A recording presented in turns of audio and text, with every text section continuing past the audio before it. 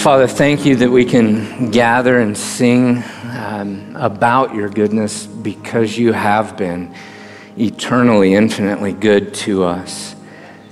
By sending your Son, Jesus, to live the life we couldn't, to die in our place for our sin, to conquer and defeat death, that he might by grace forgive us and set us free from sin. Father, you have been good, and I know much of this life is about growing us, teaching us how to change our perspective on how we see the world around us and eternity. And so, Father, I pray today that you would bless us, that you would open our eyes, that we might be able to see and understand and perceive wonderful things about you through your word. And so I know a lot of us have come in with a lot of baggage, a lot of hurt, a lot of anxiety, a lot of wounds, a lot of pain. And so would you meet with us? Would you help us to understand your goodness and your love, even in the midst of the trials and the suffering and the pain? And so, Father, today we don't need earthly human wisdom or earthly human words. We need to hear from you. And so I confess my words mean nothing. I pray that you, through your Spirit and your word, would meet with us. Would you bless us today by causing us to be aware of your love for us, your presence with us? Would you save those who don't know you? Would you sanctify and strengthen your children who do? Use this time. Would you fill me with your Spirit to care for your body, for your glory, in Jesus' name. Amen. Amen. Welcome. Emily, thank you. Welcome to Hillside. I've met a whole bunch of you. It's your first time. You've never been here, and we as a church body, Tate, what's up, brother? We as a church body just want to welcome you and say we are absolutely delighted that you're here. I'll make the entire service really simple for you. At Hillside, we believe Jesus changes everything. He does that through what this book calls the gospel, that Christ was crucified for our sins according to the scripture. Christ Jesus was buried, and Christ Jesus rose again. If you understand what Jesus has done for you in the gospel, you have everything you need. You see, once you understand that Jesus died for your sin, all of that guilt and shame and all of that burden you've been carrying falls off. Jesus paid for it. And if he paid for it, he set you free. And when you come to understand the good news that Jesus was crucified, buried, and rose again, you understand he's defeated death and therefore opened eternity and given us hope. So if he's taken care of your guilt and shame and he's taken care of your anxiety, fear, and worry, the gospel gives you peace every single day, wherever you're at. And that's the truth I want to preach to you. So if you're here, you wonder, what is this all about? What are these Christians doing? We just want you to know Christ crucified, buried, and resurrected. Christ Jesus, the hope of the world. So that's it. This message that Jesus changes everything isn't hypothetical or theoretical. He starts by changing us inside. My name's Dave. Jesus has been and is changing me. I have new life in Christ, and I'm a recovering addict and alcoholic saved by grace. And I'm going to encourage you to place your faith in Jesus and give your life to Jesus today and allow him to begin writing a new story with your life. So long-timers, a lot of you are looking up at the lights. Are things changing? Everything's okay? Okay. I can't see your face, so it's really bright for me. And that's all right. I'll just preach to little dark shadows. There you go. I trust you're there. If you've been here for a long time, we're just walking through the prison epistles. We're in the book of Colossians. Open up. We're going to read Colossians 1, verse,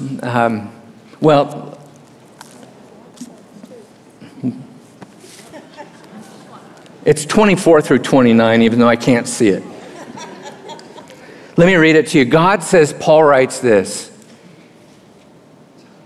Now I rejoice in my sufferings for your sake, and in my flesh I do my share on behalf of his body, which is the church, in filling up what's lacking in Christ's afflictions. Of this church I was made a minister according to the stewardship from God bestowed on me for your benefit, so that I might fully carry out the preaching of the word of God.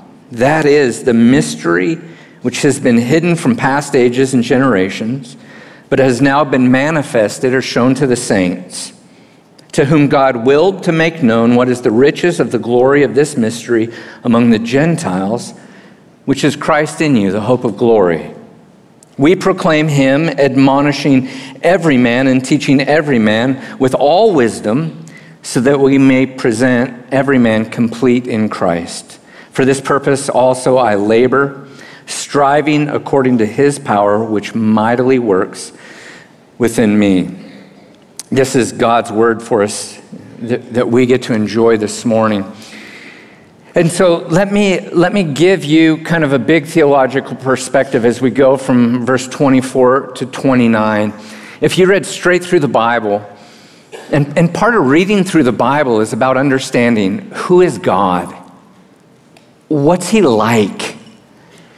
You see, all of us wonder that. What is God like?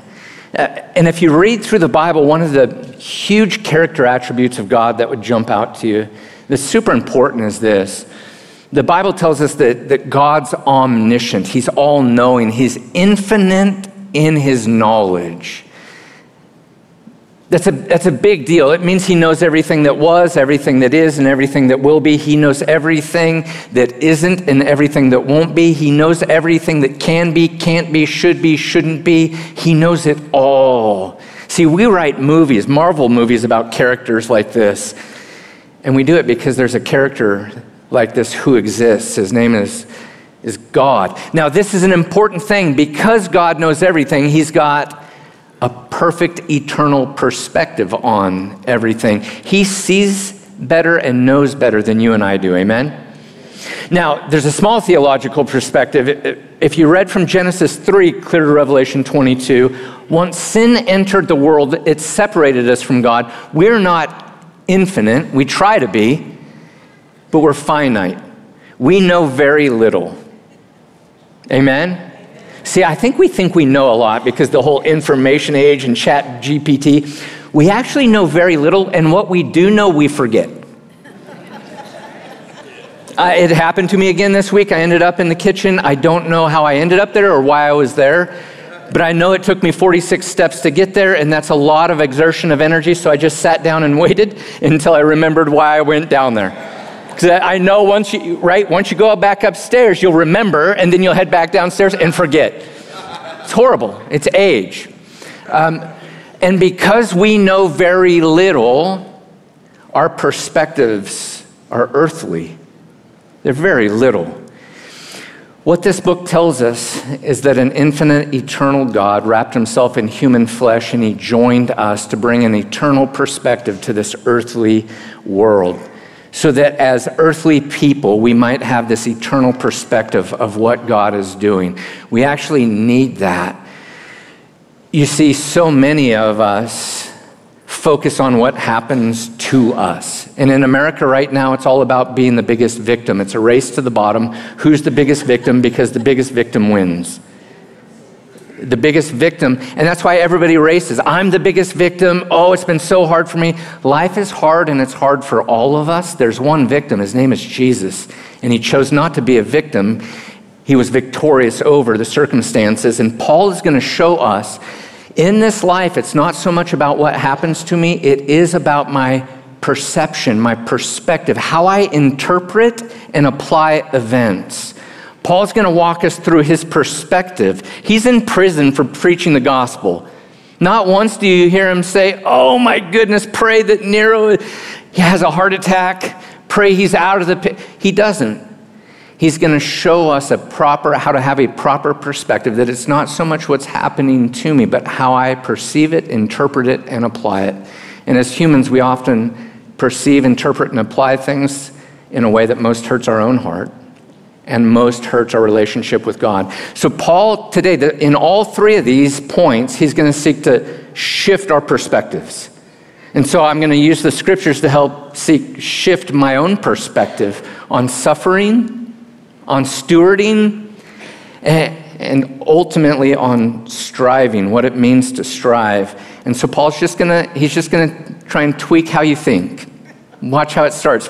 Start in verse 24. He's going to look at this overall picture of suffering, and he's going to try and shift your perspective. And he's going to start by saying, I rejoice in my suffering. Do you see it? Verse 24, now I what? Rejoice in what? Is that not bizarre, odd, and awkward? How many of you were reading through the text this week and thought, yeah, me too, Paul, amen. Oh, suffering comes, praise God. It's a bizarre thing for us to read in America because we're like, no, my entire life is spent avoiding trying to get around, over, under, or insure against any kind of suffering. I don't want suffering.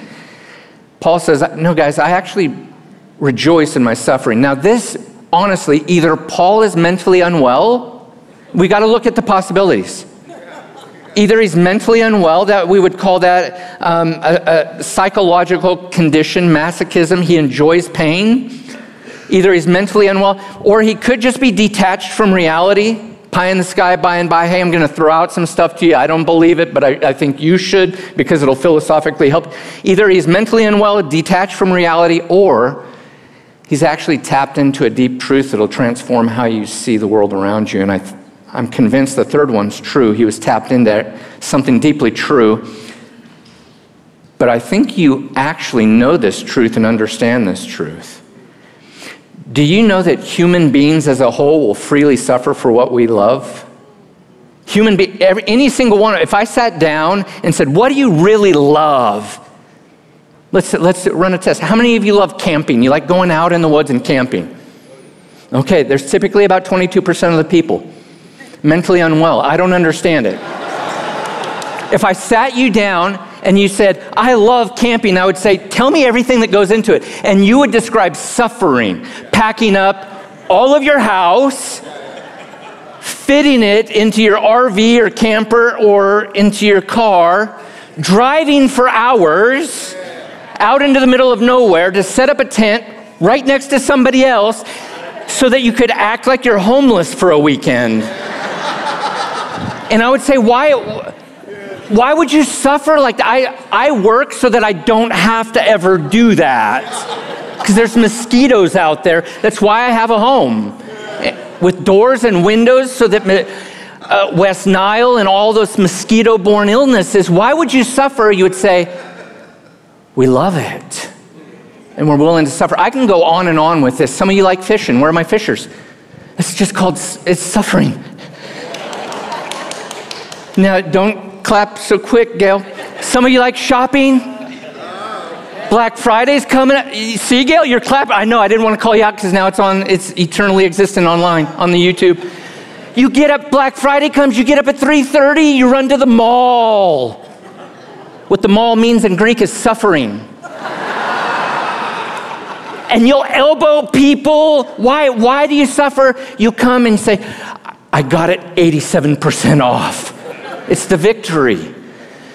You see, as human beings, we suffer for what we love. It's childbirth. Childbirth. I thought we were a one-and-done family. Brooke, she suffered through labor for 34 hours with our firstborn. We were working the whole Lamaze thing. I was helping her breathe.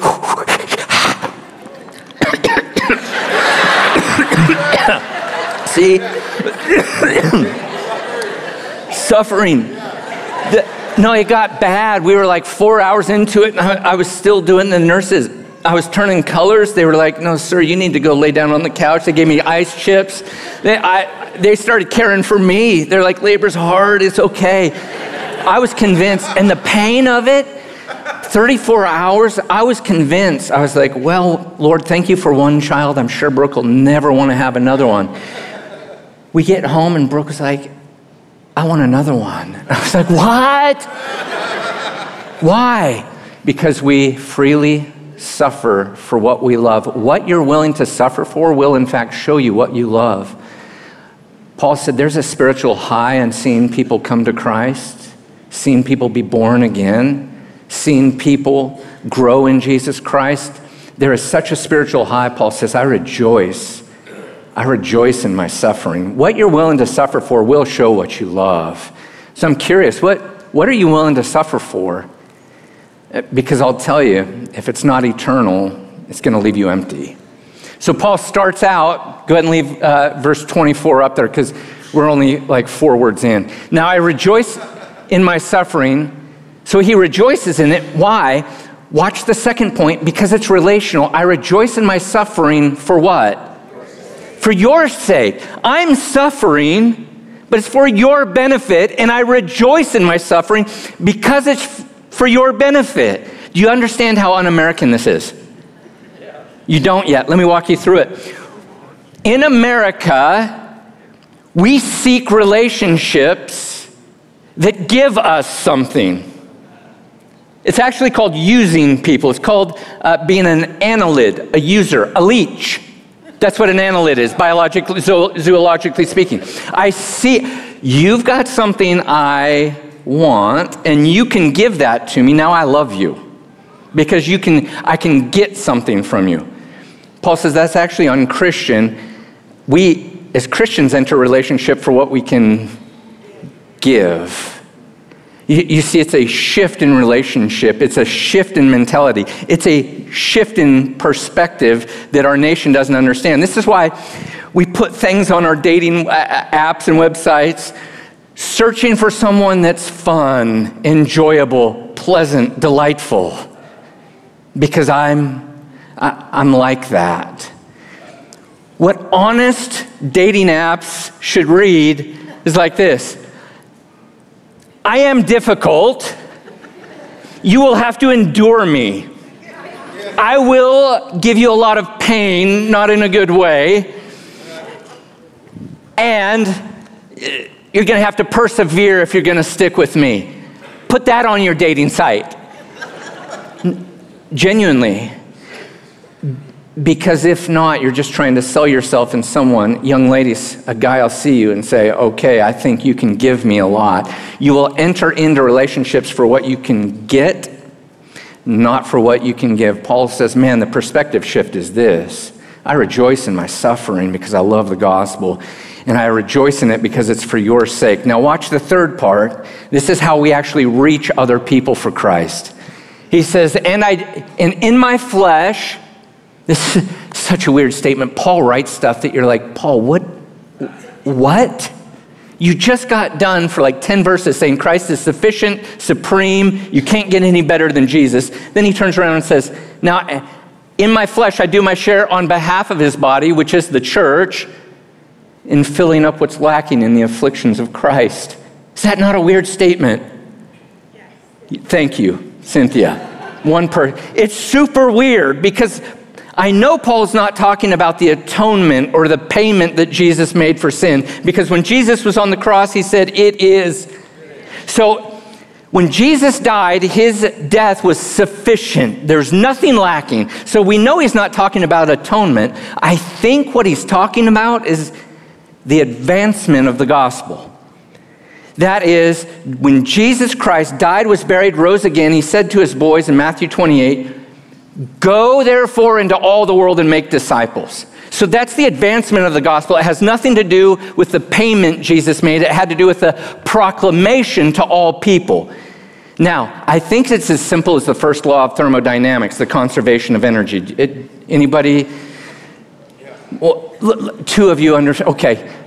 Energy can't be created nor destroyed, it just transfers forms. And so for any system, any closed system to be improved, the outside system has to decrease. So it's just the conservation of energy. So let me say it this way. For the gospel, the good news of Jesus, to go from where it is, right here, to where it isn't, out in the world, do you know what it's going to take? Affliction, suffering, we would call it work. Because you're going to have to get up, leave here, go to work, say, Jesus, would you open up opportunities? And all Paul is talking about is I'm doing my part to transfer that energy, to carry that gospel message. You see, when Jesus Christ humbled himself, he became less. He decreased and dwelt with us so that we might know the truth and increase. Paul was in prison and he decreased so that the churches might increase. And Paul says, now follow my example and suffer. And we as the church are going to decrease so that the world might have life and increase.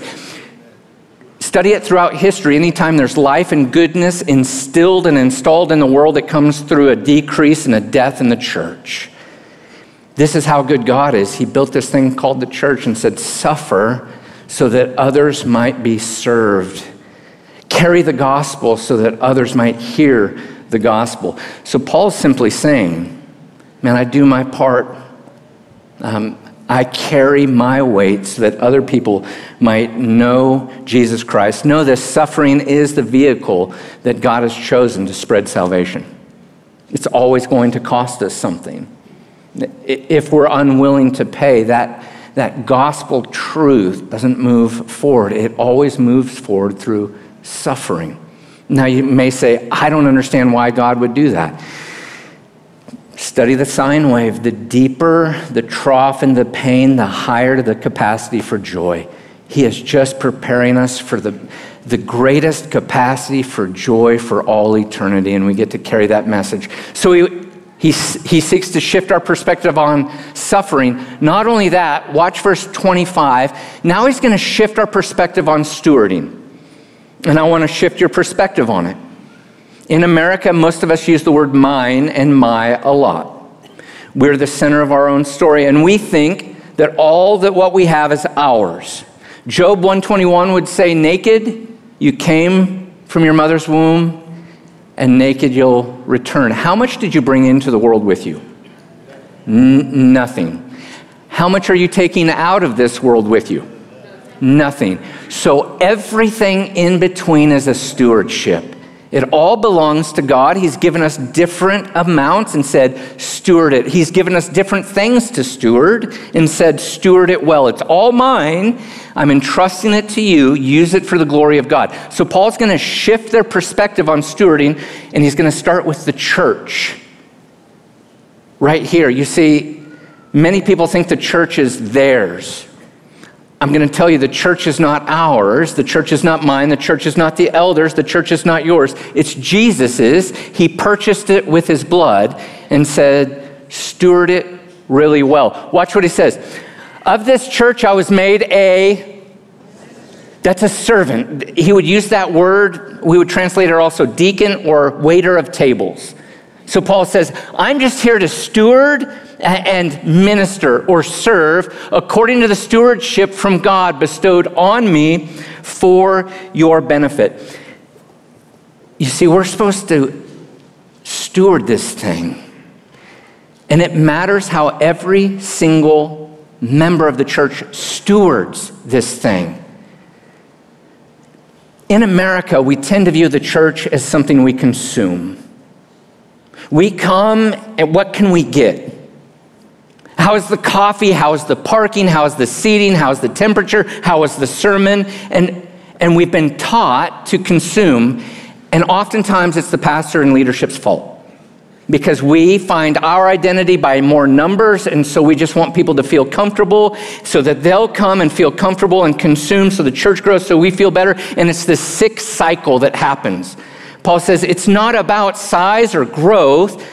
I'm a servant and a steward of the church because the church is the best. It's the light of the world so that people might see the gospel lived out as we serve one another and care for one another. As we show up, use our gifts, and pour out, he is going to Motel 6 Tom Bodette this junk to the world.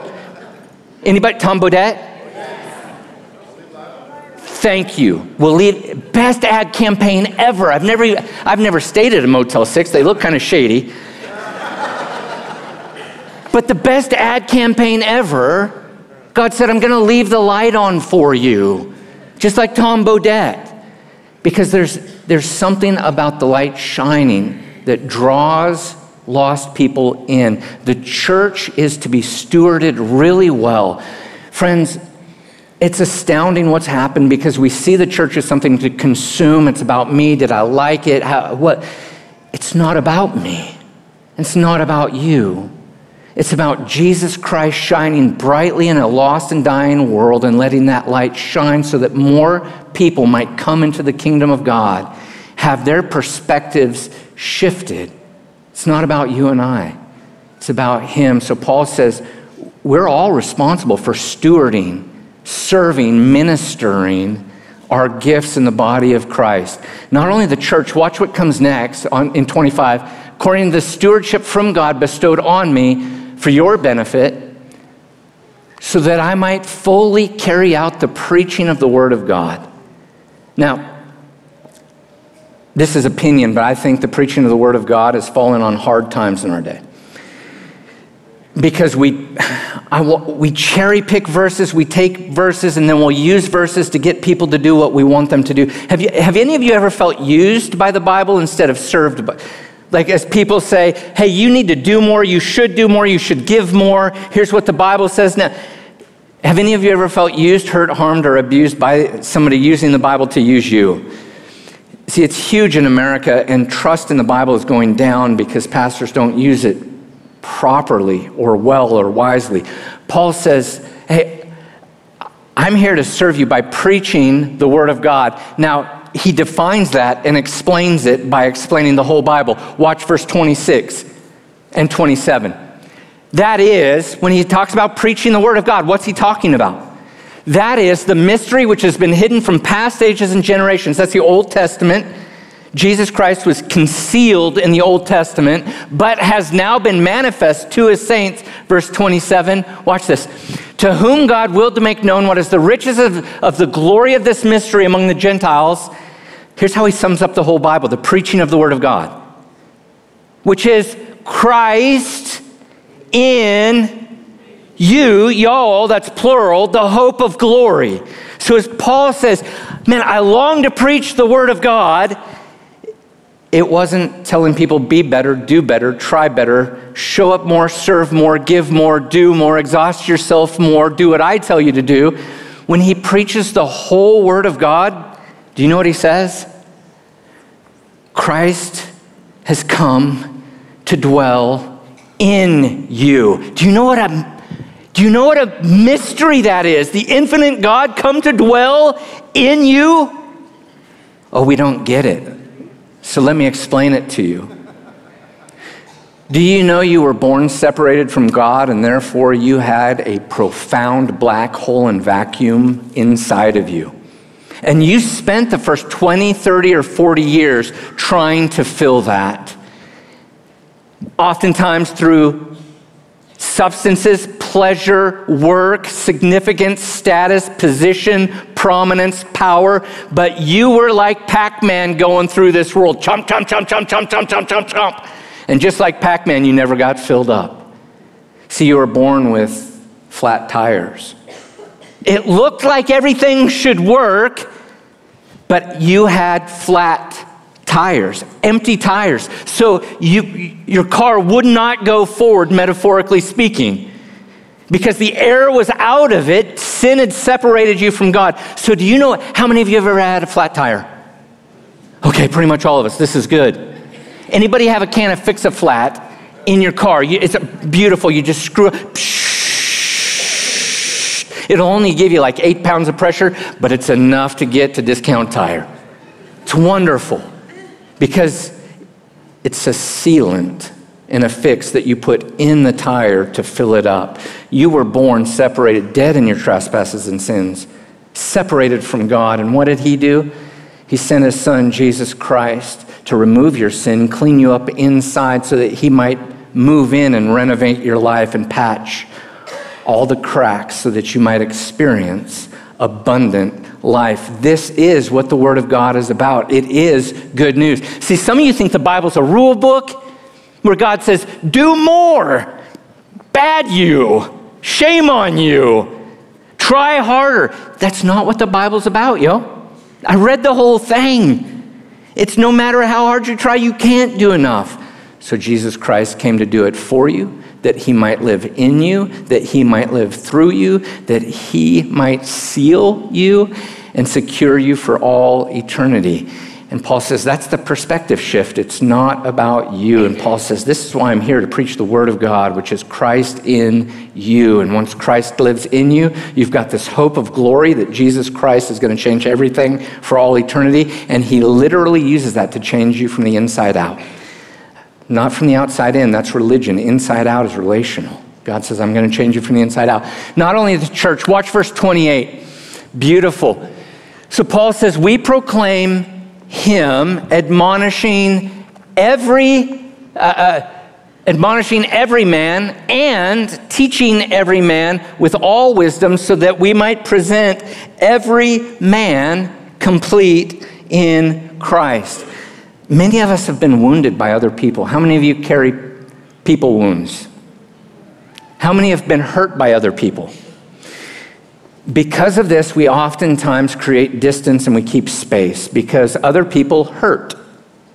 Other people wound us. In fact, I would guarantee you, if I had time with each one of you, you would walk through how your family had wounded you and hurt you, and how your neighbors had wounded you and hurt you, and how the church and people in the church had wounded you and hurt you. Paul says, I want to shift your perspective. Yes, we all wound and hurt one another. And this is where we show the beauty of the gospel, because we get together and we get to grow together in the grace and the knowledge of our Lord and Savior Jesus Christ. And so as we gather together, one of the things Paul says we do is we proclaim whom? Jesus. Now, I don't have time for this, but it is interesting. He just shifted pronouns on you. It was I. Paul is talking about himself. And now in verse 28, he says, we are going to do something. It's not just what the preacher does. It is the body. When we get together and we love one another and we serve one another and we care for one another, we are proclaiming Christ. You see, we expect for people to come in and just hear the gospel and respond. They've got to hear it and see it and experience it and taste it. They've got to be ultimately, absolutely surrounded and dipped in it to see the reality of it. So Paul says, we together, through our life, we proclaim him. And we do something. This is what the church does for the church. He's talking about believers here. We proclaim him, how? Admonishing every man. Do you know what admonishing is? Yeah, it's warning. Thou shalt not. It's danger. Hey, God designed things a certain way. The Bible says don't do this, so don't do it. Now, the world doesn't like that. They're like, don't tell me what to do. That's fine. You know there's admonitions everywhere. You don't know that? I was pondering this verse this morning as I was drinking water.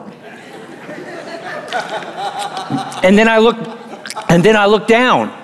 Do you know what I saw? An admonition. Notice the small cap that we have created to reduce the amount of plastic in the environment. Warning. Do not swallow this cap or the ring. It can be dangerous for your health. They printed that on every label, admonishing you, don't eat this. What's happened to us? What is wrong with us?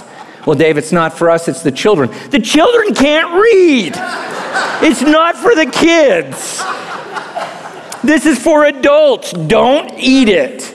Now, in this world, why do we have to be admonished not to eat a plastic cap? Because it'll choke us and kill us. Because apparently somebody did it one time and sued Costco. Why? Because sin has made us stupid. It's made us foolish. So what do we do as the church? We admonish people. Now, for my non-believing friends and the atheist friends who are here, you would say, I don't like being admonished. Don't tell me what to do. We do it all the time to everyone. I understand we have different worldviews, but we're going to admonish people. God made us in his image. He made sex good.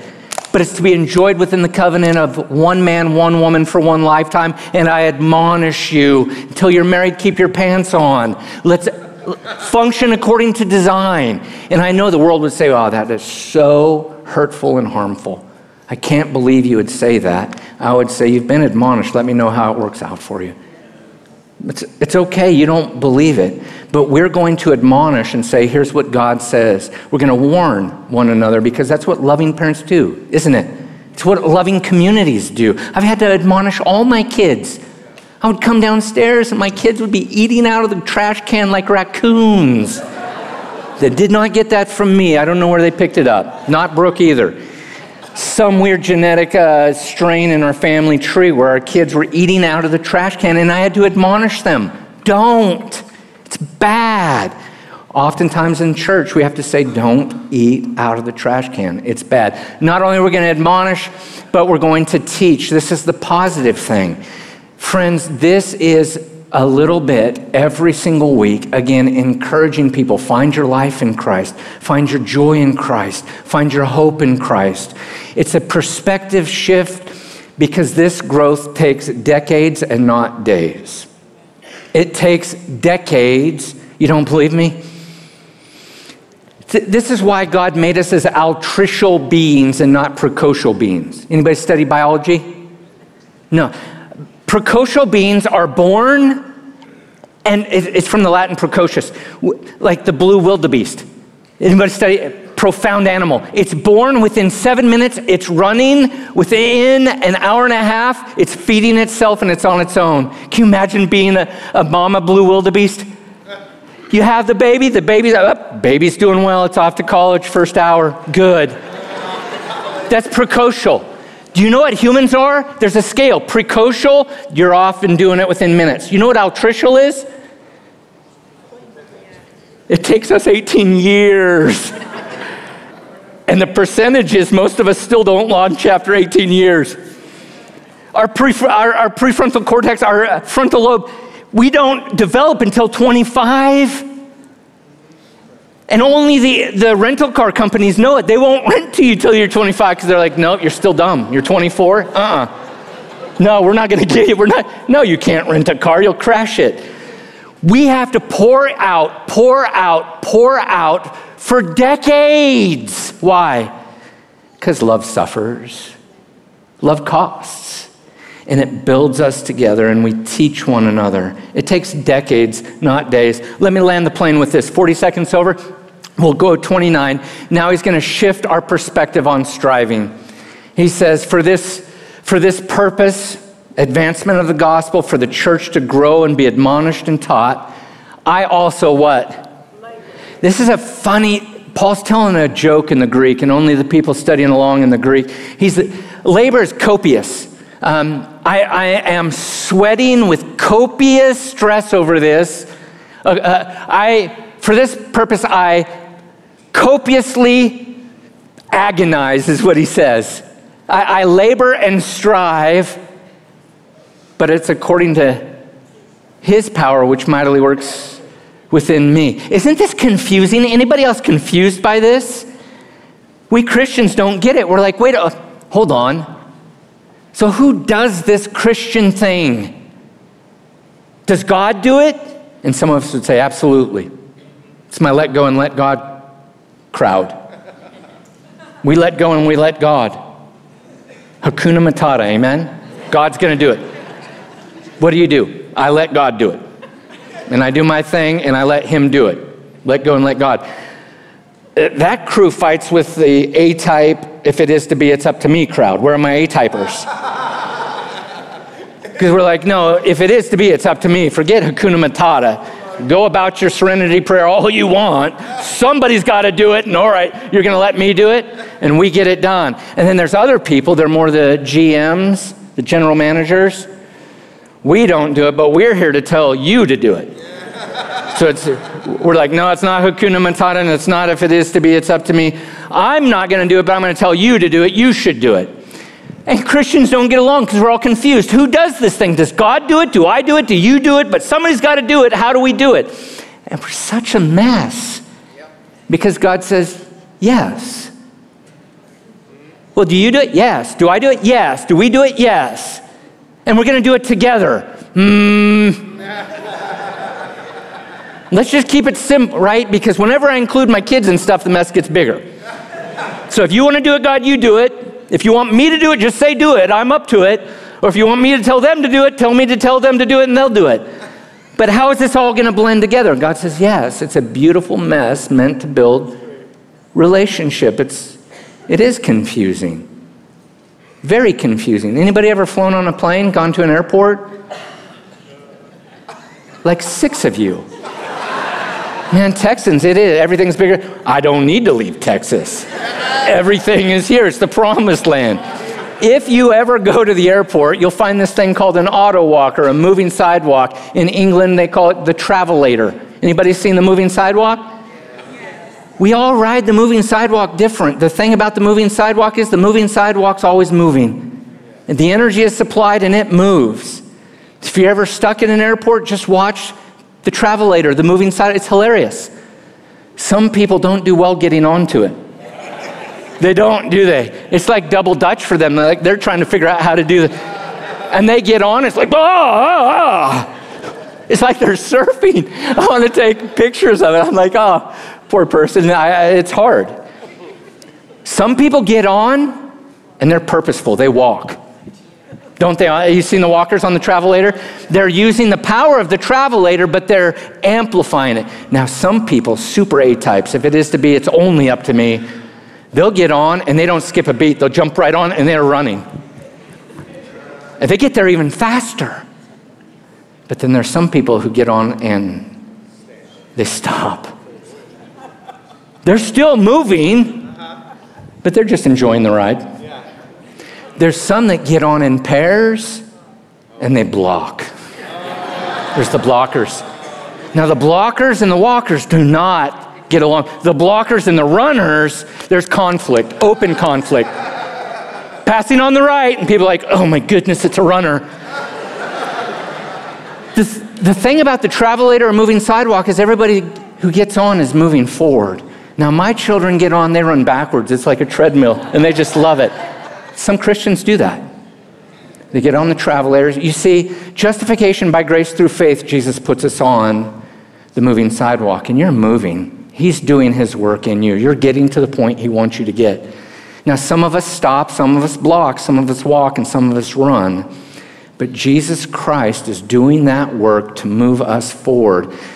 Now, we get to decide how are we going to function together on this travelator that we're on. How are we going to love each other? You know, we can fuss and fight on that travelator. My kids have been there. We can make it an epic mess, or we can have fun, be faithful, follow the faithful one, love one another fervently from the heart, and be being transformed and following Jesus, being changed by him as he moves us forward. Let me land the plane with this. Paul's wanted to shift our perspective. I know a lot of you are walking through a lot of pain. I want to show you the greatest perspective shift ever, because you're here wondering, how can Jesus use this suffering, this difficulty, and this pain for good? The greatest perspective shift in all the world you're about to celebrate in communion. You see, we're about to remember and celebrate the greatest evil and the greatest suffering ever endured and perpetrated on this earth when the sinless Son of God was nailed to a cross. When Jesus Christ, who knew no sin, was made to be sin. That's the greatest evil that this world has ever seen. When he cried out, my God, why have you forsaken me? That was the greatest suffering. That was eternal love shattered, broken, removed, separated. There's never been greater suffering than that. And yet we celebrate it and remember it. Why? Because God used the greatest evil and the greatest suffering to bring about the greatest good this world has ever seen. Through Jesus enduring and suffering and bearing that evil in his body on that tree, God brought about the greatest salvation, the greatest good this world has ever seen, the salvation of billions of people throughout the ages. You see, what you're about to celebrate should shift your perspective. If God can use the greatest evil and the greatest suffering in the world, surely he can use my suffering and whatever evil's been done for me. As we move into communion, would you ask him to shift your perspective on what you're walking through? Because this life is not so much about what happens to us, but how we perceive it, how we understand it, how we interpret it, and how we apply it. I wonder if you would lay that suffering down and say, Jesus, would you use that suffering for your glory, for my good, for our good, to grow the body of Christ. As Ben comes up, let me pray. Let's prepare our hearts for communion this morning. Heavenly Father, thank you for your incredible love for us. The fact that you didn't simply tell us to trust you with suffering, but you showed us through your Son that suffering and pain can be redeemed and used for good. This morning, would you shift and change our perspectives even now as we celebrate communion, as we remember you, Jesus? Would you help loosen our grip on those parts and pieces of our story that we're holding on to suffering and pain? Would you open our eyes to how you long to use that to grow us and to reach other people with the gospel? Strengthen Ben now as he leads us in communion. Would you open our eyes to the beauty and the love of what Jesus did for us? It's in his name I pray. Amen. Love you, bud.